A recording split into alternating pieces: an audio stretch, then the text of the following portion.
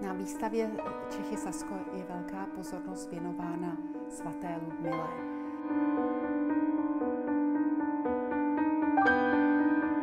Svatá Ludmila je babička knížete Václava a vztah k Sasku je vlastně poněkud komplikovaný, ale je zapotřebí ho proto dovysvětlit.